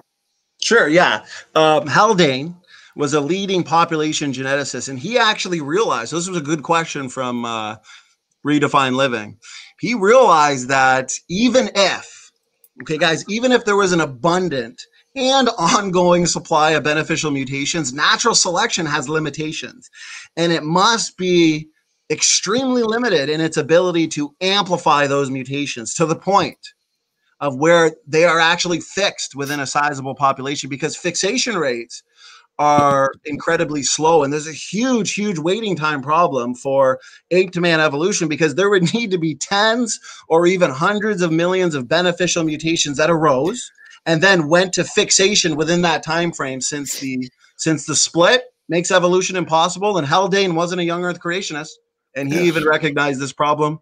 That's it. Okay, so the next question is from for both. This question was from well, there's no name here. Well, the question, I don't know why it's not a name. Anyway, the question is for both. Why is evolution called a science when it cannot be observed, demonstrated, tested, or repeated? So I'm going to, since David went first in the debate, we'll let David respond to it first, then Standing for Truth. Any response to that question, David? Sure. So evolution is science because it has been observed, and it makes testable predictions that have come true. But the biggest piece of evidence for evolution is how applicable it is and how useful it is, and across different fields of science, such as medicine, ecology, food science, etc. Without the theory of evolution, nothing in biology would make sense. So that is why evolution is considered science. Okay, let's keep these responses relatively short if we can, both of you. Okay, so Standing for Truth, do you want to respond to the question, why is evolution called science when it cannot be observed, demonstrated, tested, or repeated? Yeah, I'll be quick. I think it's an obvious answer. The word evolution can mean many different things. So if we're just looking to the word evolution as meaning change over time, or a change in allele frequency in populations over time or over generations, a change in allele frequencies, or those types of microevolutionary changes, where you get a change in the frequency of the expression of different traits that we typically talk about, that will only explain the survival of the fittest and not the arrival of the fittest. So no, it's not going to explain your pond scum to people evolution, your fish to fisherman evolution. Okay. It just explains the small scale variation. But where's the evidence for the major innovations or the major new structures, major new life forms? So no, that large scale evolution, which is different than just microevolution, that is not science. That's not repeatable. That's not observable. So you got to define terms, and that's it. So if I could respond real quick. Well, the question was for both. You've both given a response. We're moving on to the next question now. Okay, the next question is for Standing for Truth from Luca Medugno. The question is, can you show us the three branches of the unrooted tree? Okay, they want me to show a. I think, are they talking about the genomes of Shem, Japhet, and Ham? Is that what he means? I want to point out here. I've got here. I'm going to screen share real quick, because I showed a couple trees during my presentation. So here we go. So I'm screen sharing. Here's a Y chromosome phylogenetic tree. I could also scroll down even further and show you a mitochondrial DNA tree. And you'll notice a starburst pattern.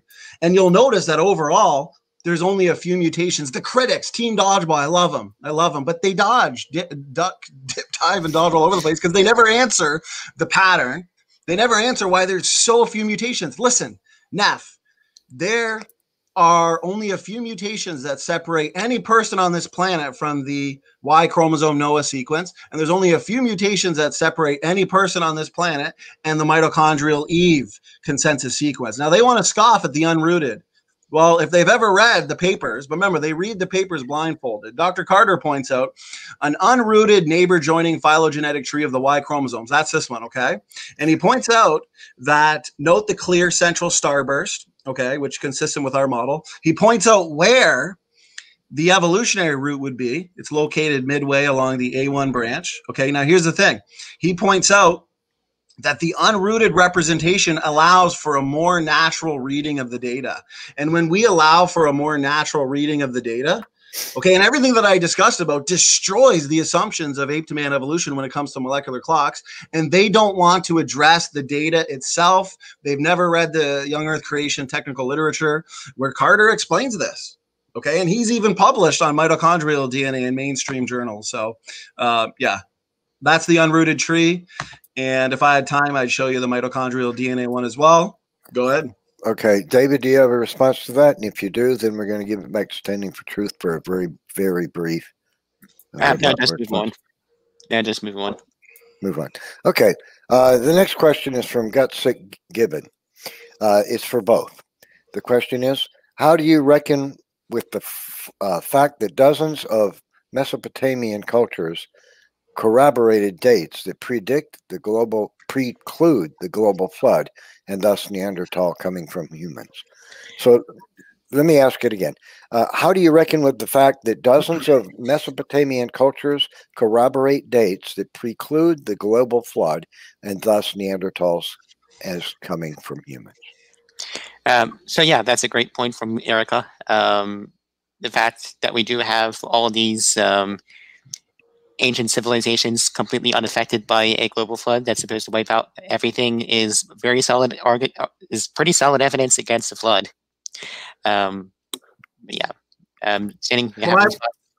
My response would be that that's not a very good argument, because when it comes to written records, when it comes to the direct lines of evidence and the direct observations, history only goes back a few thousand years. And when we actually corroborate that with the genetic data, now we're looking at a Y chromosome ancestor where every single male Y chromosome on this planet is nearly identical, incredibly low variation. Same thing goes for the mitochondrial DNA. So no, humans have originated just a few thousand years ago, and written records corroborate this. And the fact is, all of these cultures around the planet, they've all got flood legends, dragon legends, legends of the golden age. And guess what?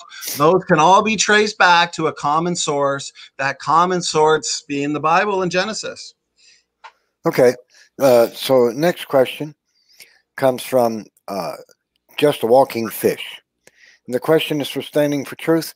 Could you explain the difference between neutral theory and nearly neutral theory? What equation is the foundation principle for NNT, nearly neutral theory? So good question. So neutral theory of evolution would just have to do with these mutations that build up that are essentially assumed to be neutral. They've got no deleterious effects at all, and they build up, and they're subject to genetic drift. And when it comes to evolutionary advancement, right, this hidden reservoir of genetic diversity, the buildup of neutral mutations over time, can be used for change, for adaptive purposes. You know, the descent with modification that the evolutionists would look to. But the nearly neutral, the effectively neutral, that's the thing. That's the thing, is the evidence suggests that there's no strictly neutral mutations, but there exists a class of mutations that I've been talking about with David here called effectively neutral.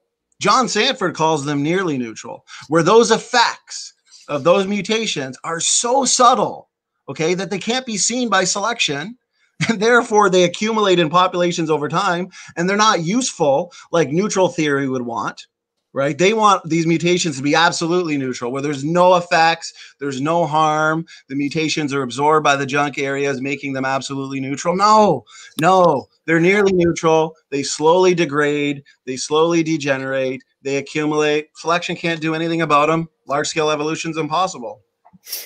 Okay, David, do you have a response to that question? No response, just move on. Okay. All right, the next question is from Creation Myths. For Standing for Truth, why do Neanderthal nest separately from Homo sapiens? I mean, wasn't that the exact question of the debate that we had? Yeah. I mean, if you want me to go over my entire rebuttal again, I will. Okay, I mean, so yeah, I think you you adequately discussed that throughout the debate. But he asks an aside. He says, if he wants to debate genetic entropy, I'll take time for him. Uh-oh. So it sounds like a challenge. Put the gloves on. Looks like we've got a challenge from Creation Myths. Debate number 102. If he wants to debate genetic entropy, I'll make time for him. Ooh. Yeah, I'll gladly moderate that debate. That sounds like I dare you to knock the chip off my shoulder. So Creation Myth says that I didn't give an answer. Well, I mean, if you want me to take a couple minutes and explain the fact that We'll save that for another time. The fact they were different. They started off different. They were subject to hypermutation, inbreeding. And we didn't even touch on the fact that mutations to DNA repair enzymes, which was the case due to the fact that they were the most inbred population that has ever existed. So when you get mutations to these DNA repair enzymes, guess what? More mutations accumulate from generation to generation, which helps explain why purifying selection has broken down. You can read this in secular papers. Selection has broken down with the Neanderthals, which resulted in their extinction and the rapid genetic degeneration of their, well, they're humans. They're just a side branch. So I'm not going to say different species. They're made in the image of God. They're just different because they had different population history, different environmental conditions, different mutational events. I mean, that's the answer to the question. But here's the thing. The evolutionists are not going to tap out because they think this is their knockout punch. No, it's been answered. It has answers. It's the evolutionists that don't have the answers to mutation accumulation. So in a nutshell, that's what I got to say. Okay, David, do you have a brief response to that? No response. Just Okay. Next question is from Sorovision. Anyone who says genetics discussion is not related to Neanderthals discussion is being dishonest. Okay, it's not a question, just an observation, apparently. Moving on. Agree with that. Okay, moving on. Just a Walking Fish asks another question for Standing for Truth. If Neanderthals are descendant from Heidelbergensis, why is Heidelbergensis more basal by your model more degenerate from Neanderthals? Why did they become less over time? The classic Neanderthals we see, the genetics that suggest they were hypermutating, that they were on their way to extinction with their classical features, are different than the Heidelbergensis. And if he's saying that some of the Heidelbergensis fossils that we have are more degenerate, I don't know if they're more degenerate than Neanderthals. I find that hard to believe, but it is plausible that a type of Heidelbergensis, the hominid that is named Heidelbergensis, could be an early Neanderthal. The question is, do we have the genetics of the early Neanderthal before they went into those conditions where they experienced rapid and accelerated genetic degeneration? Because that's what we're looking at. That's the genetics of the Neanderthal that we're looking at, is the Neanderthal at their end stage. So therefore, what did they look like? What was their genetics like in the immediate post-flood world? There's been studies that Raw Matt has where they've looked at the D loop, which is a highly conserved mitochondrial DNA region. He can explain it a lot better than me. But apparently when they lined up the D loop in the mitochondrial DNA, which is the control region, and modern Homo sapiens and our D loop, apparently the Neanderthals had way less mutations than we do today, suggesting that they were superior in every way, shape, and form. So that's pretty good evidence. That's pretty good evidence to me. Okay, so he has. Do you have a response to that, David? Yeah, sure. So in regards to Homo heidelbergensis DNA and Homo erectus DNA, I think that's a very good point. We do not. And I think the obvious question, obviously this could be a topic at a different time, is why? Why don't we have their DNA? If they're all 4,500 years or younger, their DNA should be abundant. Well, that's easy. Okay. Well, you want to try and answer that real quick? Go ahead. Yeah. I mean, that's easy. Like for Neanderthals, look at the conditions. Look at Denisovans. Look where they're found. Look at their conditions. Much easier to. I mean, they lived in the cold environmental ecosystems, the post-flood ice age, for example, which means their DNA is far easier to preserve. The fact that we have their DNA and it hasn't degraded to the point where we can't really get any reliable data suggests that they're not hundreds of thousands of years old. Makes sense if they're just 4,500 years old. But your erectus and a lot of your other so-called pre-humans, they are found in locations that are not exactly as helpful in preserving the DNA where it can be reliable. So it depends on the environmental conditions, and Neanderthals existed at a time and in environment where it makes sense that their DNA could be preserved a lot better. Okay, so the next question then is, let's see, let's see, for Standing for Truth, how can lineage be highly inbred, low heterozygosity, and also hypermutated when Jensen says mutation rate and heterozygosity are highly correlated? So Dr. Jensen's exact words are mitochondrial, well, not exact, I'm summarizing, but close enough. Mitochondrial DNA is less diverse due to Neanderthals being, the mitochondrial, which I talked about in great detail, the mitochondrial DNA can be less diverse because it's more affected, okay? Because we're comparing them to modern humans today.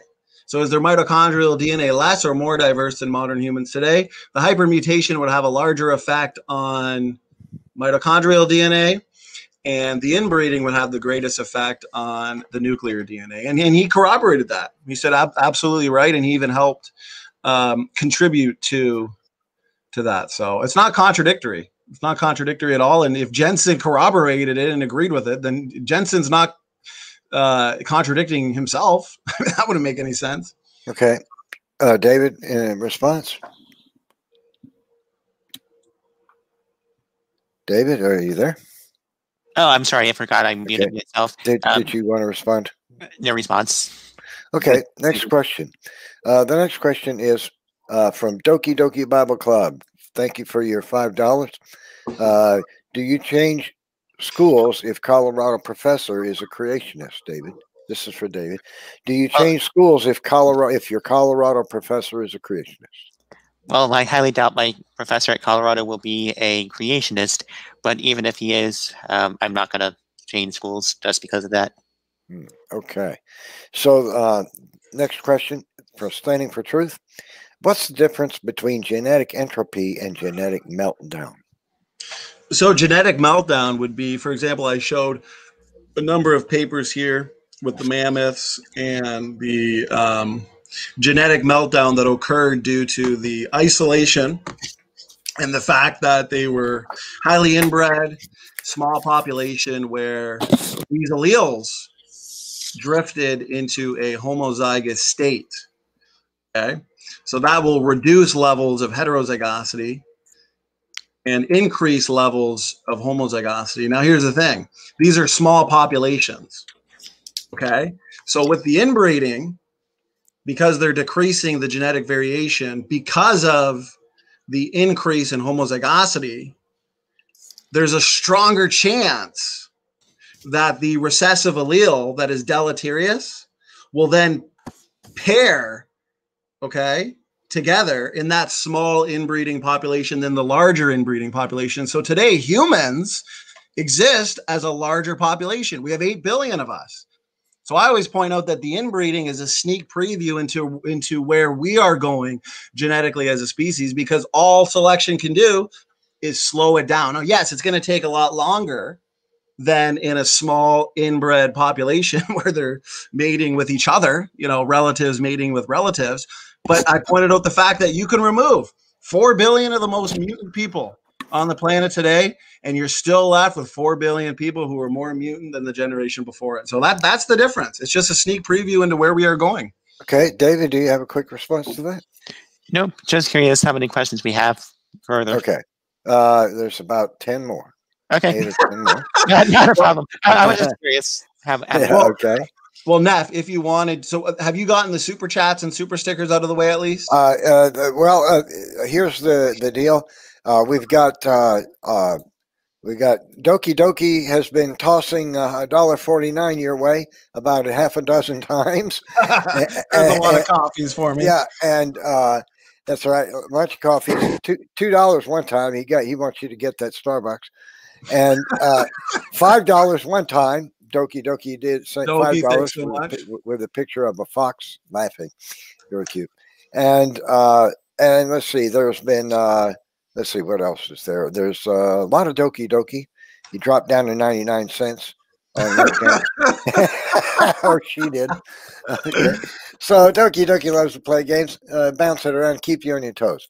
Doki Doki's the super sticker master. So yes, well, here's what I'm saying. So it's up to you guys. Since we're going on 2 hours, I think we've had a pretty good Q&A. A Stupid Horror Energy sent $5 with a question. And Thanks. so did Jungle Jargon, also sent $5. Thank you, guys.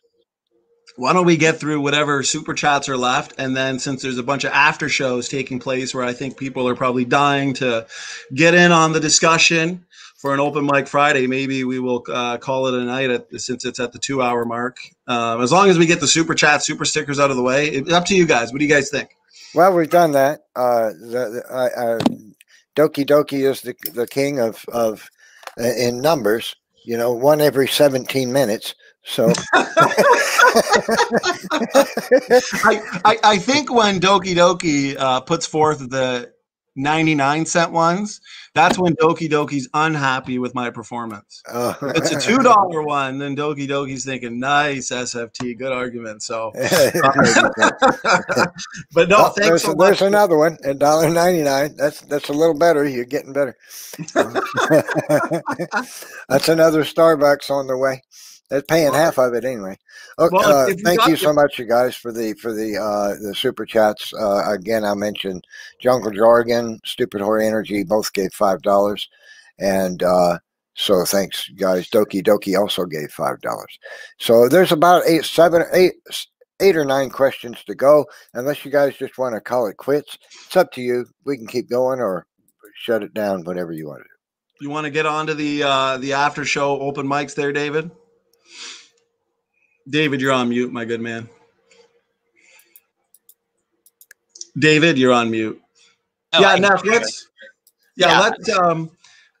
let's call it a night now that we've been at the 2-hour mark. I think it looks like we got through the bulk of the best questions I think that would pertain to the topic. And yeah. Everyone come to my after show or John's after show. We'll be starting in just a few minutes. I gotta brew myself some coffee because I'm gonna need some. Okay, I said that I was also starting an after show before the debate even began, so I guess I ought to stick to my word and start one. Well, yeah, all three of us are having after shows, so plenty of shows to go to. Okay, guys. No shortage of shows. Thanks for the debate. It's been a heated one a little bit, and it's been a good one. And Standing for Truth and David Neff, appreciate you guys taking a stand for what you believe, and get you guys in an after show. Awesome. Okay, well, thanks so much, Neff, for doing this. And SWE was saying she was craving a good debate. So I hope this was a good debate, even if these debates get a little heated once in a while. It's the nature of, I guess, the passion of the debaters. So I had a good time, and I hope David did as well. And Neff, thank you so much. Last minute notice for moderating, guys. So it looks like we had 70 people at one point. So God bless everybody. Hope you enjoyed, and SFT is out. See you at the after.